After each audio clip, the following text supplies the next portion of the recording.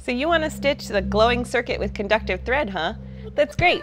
Today I'm going to show you how to stitch up the perfect NeoPixel circuit using your Flora or Gemma microcontroller. Let's get started. These sewable NeoPixels have the same addressable RGB LEDs as NeoPixel strips and rings, but the circuit boards have large pads designed for stitching with conductive thread. For just a few pixels, 2-ply stainless steel thread works great and is a bit easier to wrangle than the thicker 3-ply, which I'd use for any circuit with more than 5 pixels. If your project has more than 20 pixels in it, you should upgrade to silicone-coated stranded wire. Choose a needle that fits through the hole, but whose eye is still large enough for the conductive thread. Another important tool is an embroidery hoop.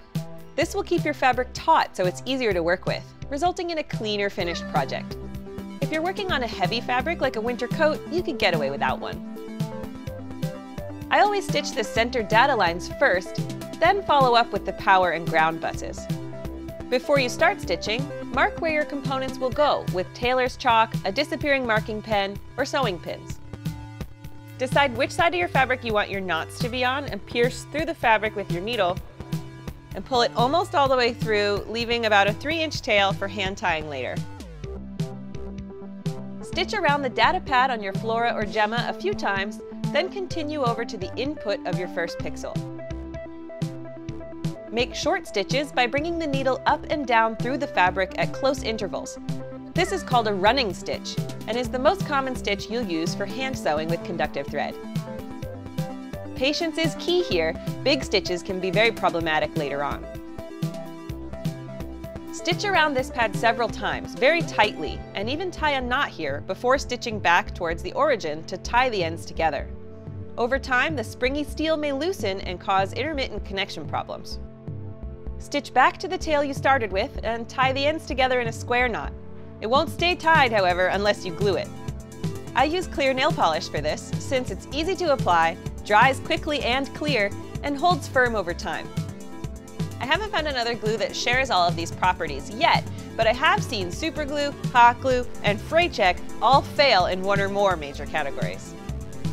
As it's drying, keep tugging on the thread tails to keep the knot tight.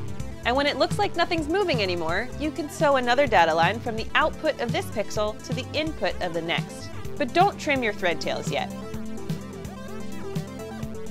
After the data connections are done, it's time to stitch power and ground, each of which are done using one long strand to connect up all the positives to V out and all the negatives to ground.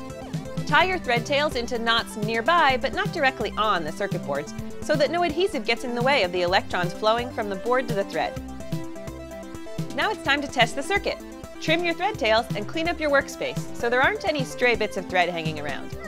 Plug in your microcontroller over USB and then load the NeoPixel sample sketch using the Arduino software and watch your fabric circuit light up. Refer back to this technique when you're making projects like the motion-activated sparkle skirt, Pac-Man pixel suspenders, Cortana costume, or any of our other conductive thread wearables projects you can find on the Adafruit learning system. Thanks so much for watching, and if you have questions, post them up in the comments and I'll tackle them every week on our live wearables show. Don't forget to subscribe to Adafruit on YouTube.